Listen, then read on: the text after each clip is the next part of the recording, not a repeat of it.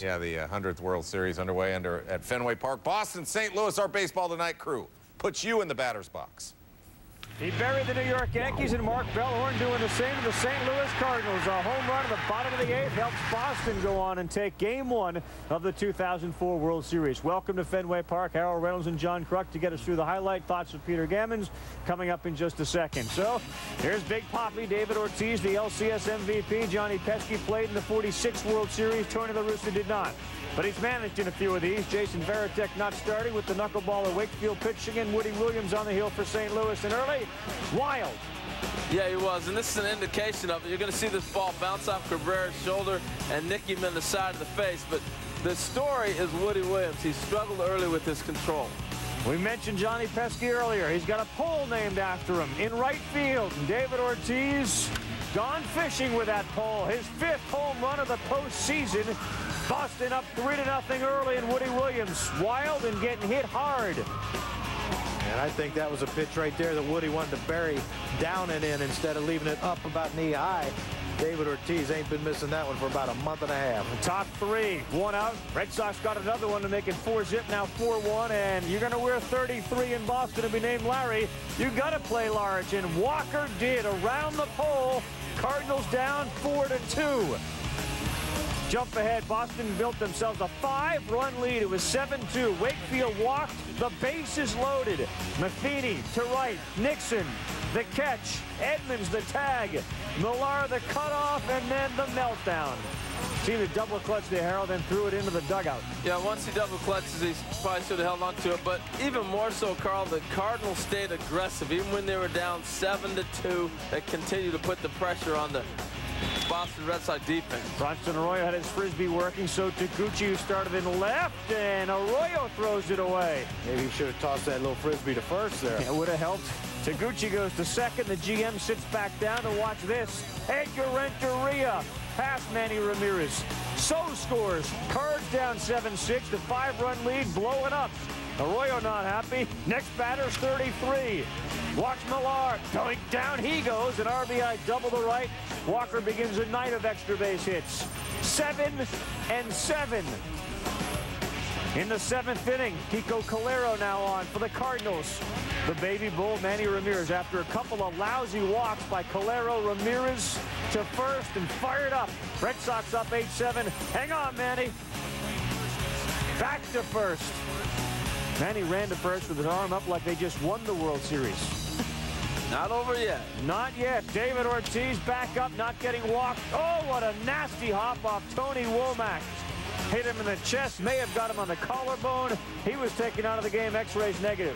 And it looks like Tony's going to be back. He got through this. He's going to be back wanting to lead off in Game 2. We'll see what happens there. See if he can convince Tony La Russa to do so. 8th inning, folks on. He comes on with 1 out in a big spot, and he cannot deliver. And then Manny kicks it around, which allows the pinch runner, Jason Marquis, yes, he's the pitcher, to score. Cards down a run, 9-8. Marquis called safe at home. Well, Ed Montague, great position, makes the right call on that play. Still bobbling it. He's safe. Next batter, it's 33 again. Walker flares one into left. Manny's got it. Knee. Ow! Dug a huge divot. Sent himself brocketing up, and the ball went off his glove. Never went in it. Cedeno ties it. It gets away from Miller, but no more damage done. This is one of those cartoon moments right there, man. That was ugly. The divot caused a flip, and as only Manny can provide. Lucky he didn't hurt his knee. Folk to Edmonds. Oh, on the inside corner. Montague punches him out, tied at 9 after the 8th. Julian Tavares, or Julian Tavares. Capital J, he got jumped by Bellhorn. 11-9. Back-to-back, same pitch. Bellhorn had pulled one foul, the same slider. That one he left out over the plate, and he got him off the pole. Boston dugout has to come out to see if it would stay fair. It hit high off the pole, just like he had done at Yankee Stadium against the Yanks. Then in the 9th, Folk, Roger Cedeno. Seems like the more pitches Folk throws, the better he gets. Boston celebrates a win. The final score was 11-9. Some bizarre numbers in this game. How about Woody Williams? He allowed 7 runs and got only 7 outs. 3 other Game 1 starters have allowed 7 or more in less than 3 innings. This was the 3rd time that both starting pitchers lasted less than 4 in Game 1 of the World Series. Walker, the offensive hero for the Cardinals. Boston had a few of their 13 hits. Terry Francona gets his first World Series victory as a manager. And that was not an instructional video to send to the instructional league or something. You know, that was a little rough. I mean, on my way out here, I walked out through the outfield and I about twisted an ankle where Manny had his divot. And that was, we did some things wrong, but we persevered and we won. And we set out to win today, so it's really a great day. But we did make some mistakes that we need to clean up on. It's going to be a battle. You know, we're going to score runs, they're going to score runs, and, you know, it's whoever can get the last one. And, you know, this team's got a lot of heart and character, and they somehow, I think we got the confidence to come back, so we do. They also had a 2-0 lead. They won those 2 first games on the road. Harold Reynolds is here, John Kruk. They'll take us through the highlight, and then we'll get the thoughts from Peter Gammons in just a sec. So, yeah, Schilling's on the hill. We know what he did in the LCS. His ankle was bothering him so much. When he woke up on Sunday, he didn't think he'd be able to pitch. He's out there with a bloody ankle, and he's getting some support early. 2 outs, and that's a theme in this game. 2 out hits. Jason Varitek delivers. Carl, they moved Varitek up in the order. Protect Ramirez and Ortiz. He came through with a big triple right there. He sure did. First triple in the World Series, and he got a little rip in the old pants for that one. He gave him some pants. First and second, here are the Cardinals trying to mount a rally. Schilling with men going. Right at you, Billy Miller and Reggie Sanders ran into the glove. That was after a strange play. He was going first to third, had to freeze. He tried to steal there and hit into a double play. Double play. You couldn't get Pujols out. His second extra base hit. He earlier had got a double, and here you see him deliver a double in the 4th. So Albert can't get out, but boy, Rowland and Edmonds keep struggling. Well, and that's the key to this series. If they don't start hitting, it doesn't matter how many hits Albert collects in these next few games.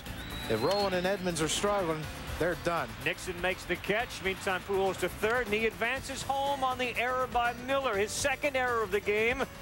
He had dropped one earlier in foul territory when he and Varitek couldn't decide who gets it. 2 outs, no problema. Jim Edmonds playing just behind second base, has to go all the way back to the wall.